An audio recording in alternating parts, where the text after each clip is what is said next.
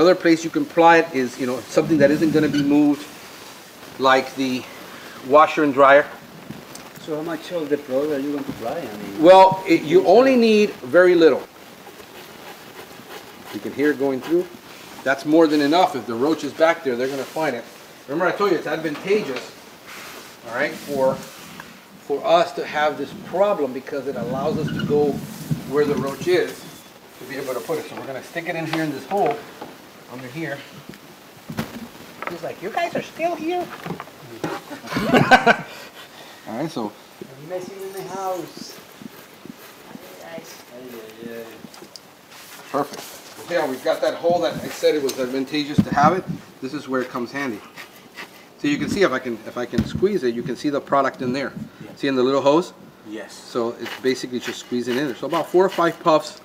Doesn't need too much. We're using micro dosages. Actually, we're not going to move it. We don't need to move it. If there's a problem there, we're going to use a third product that we can use inside appliances. And we're going to use a third bait called, and this is why I wear my knee pads, because we're constantly on our knees. This job isn't about spraying. This job is about seeking and destroying.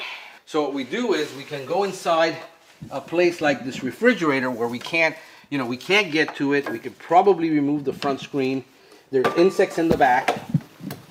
So we can remove this in here.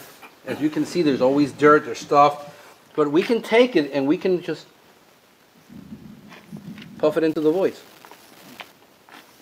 If there's a roach in there, the roach is going to find it.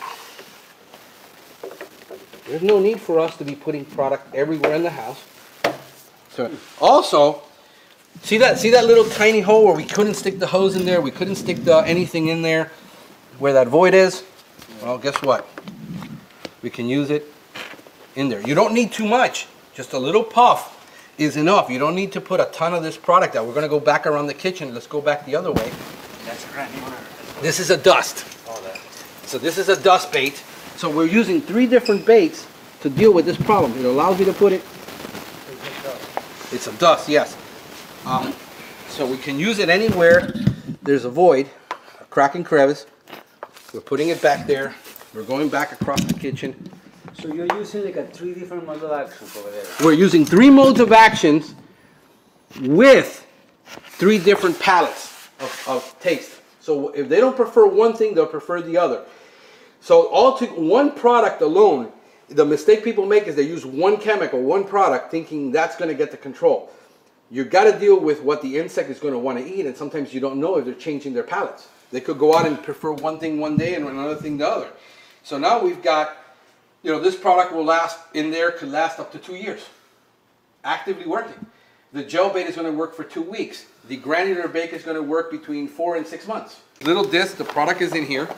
And what we do is, we put the little glue source, we're going to put it somewhere in the cabinet.